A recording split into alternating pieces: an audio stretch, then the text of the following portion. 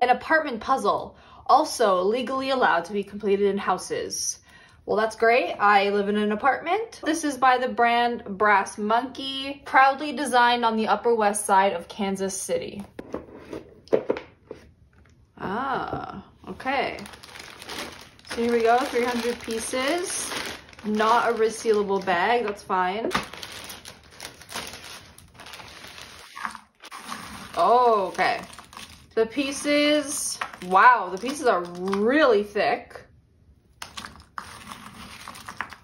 Shiny.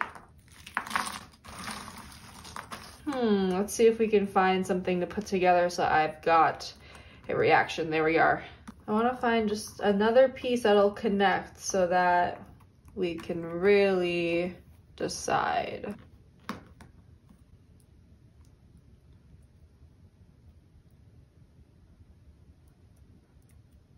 Okay. Pretty decent that they're actually not like, that took a lot of effort for me to just do.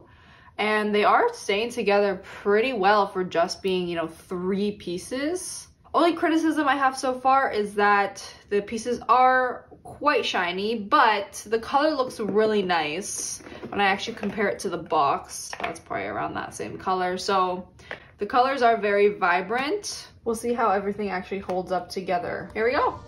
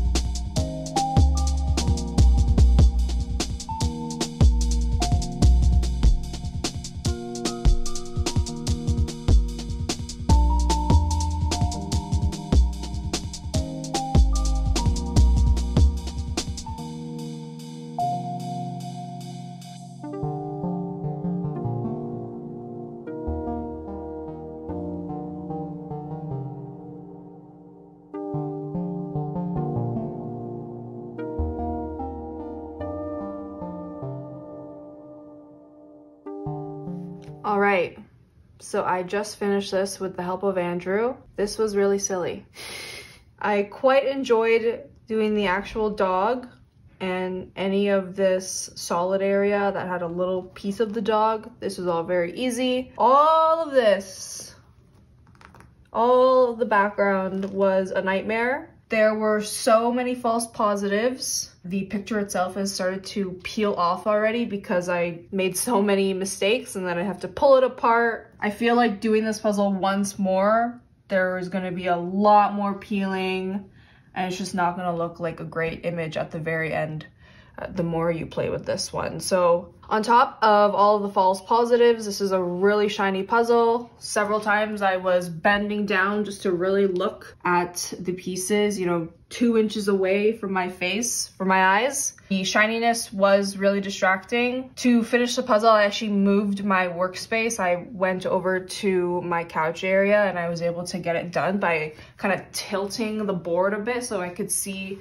more of the color differences. I figured out I was having so much trouble with this dark area because I got the border mixed up. 2 of the pieces were switched, so once I switched those around to the correct parts, then I was able to finish it, but let's do a pickup test.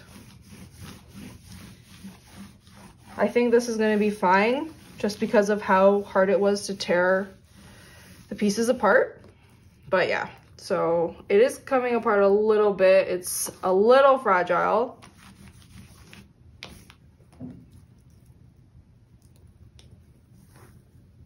But you can definitely pick it up. I purchased this on International Puzzle Day from Game & Hobby Zone, so everything was 15% off. The original price for this was $29.99 Canadian. And with the discount, it was $25.49. The image is really cool. This is something I actually would consider framing, but because it is I don't even know what dog this is. Because it's not a shepherd and because it's not a husky, I probably wouldn't frame this. But I really like the colors of it. I do really like the image. But for $30 regular price, this is not it. The quality is not there. The shininess is way too distracting for me.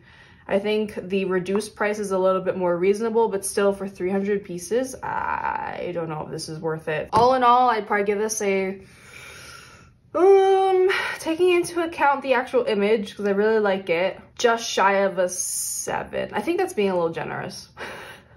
Quality itself is like a 5, but the image I really like is like an 8, so it's like swimming around 6 and a 7 here.